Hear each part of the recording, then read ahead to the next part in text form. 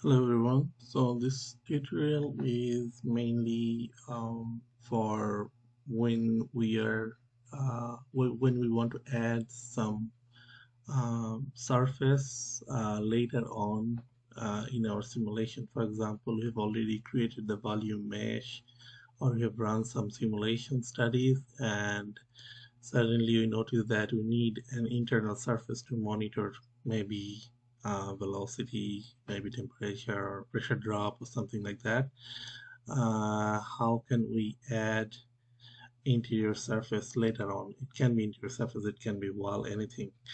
Now we can just directly use the uh, uh, create new surface, but what that does is it creates a cross-sectional surface throughout the whole plane, and controlling it is very difficult. You can always create a nice rectangular one or a square one, but for example, if you need a internal surface, a circular internal surface, to give you an example, let's say this is a box or a tank, and flow rate is going through this pump, and maybe I forgot to create an interior surface to monitor the flow rate or the pressure drop through this pump. I need two surfaces. One is before the pump and after the pump, and I by mistake didn't create the surface. So what do? I need to create the mesh again and then run the simulation again. It's too hectic because I already have the result, and it does this surface will not have play any role in the simulation.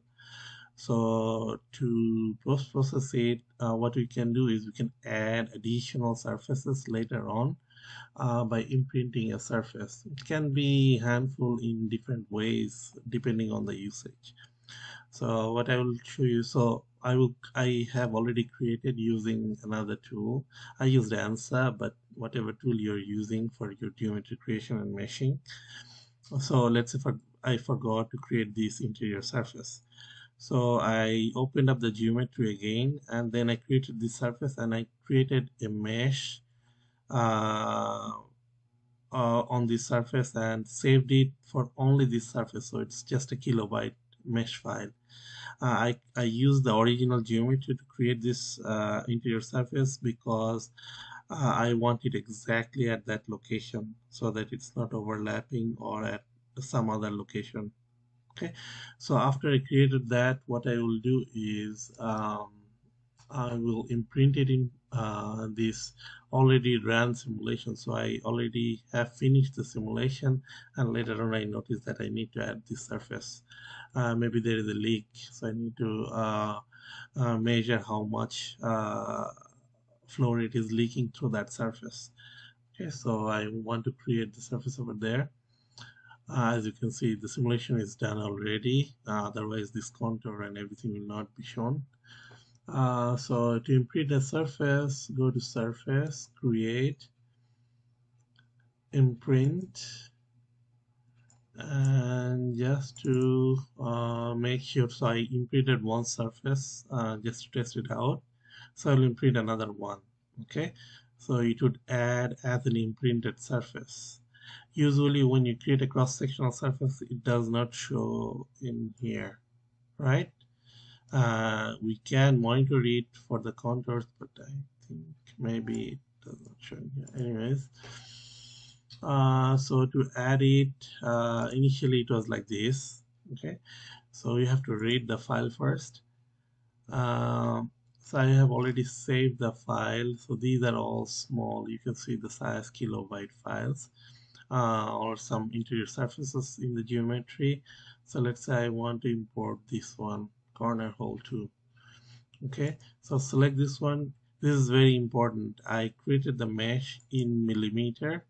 So select whichever unit you have created the mesh in so that it will scale it automatically. Okay, when importing. So millimeter, click OK.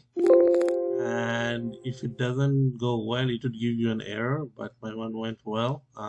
Most of the time we make the mistake of not selecting the right unit, and sometimes it's out of the bound and it can't import it or read it. Select all the zones, okay, so that it match with all the zones. You can put different name in here. I'm just going with default. Let's say one, same name. Okay, imprint, imprinted.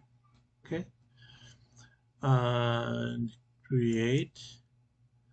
So I think it's already created. To check it, I'll just go to contour, and you can see this is the surface I have imprinted, and now I can monitor any variable values over there, or even let me check if it is in the boundary condition or not. I don't think it should not come in the boundary condition. It's just for monitoring purpose. Uh, but let me double check. Yes. So you cannot use it as a boundary. It's only for monitoring purpose. So you can use that for the post-processing to create other variables.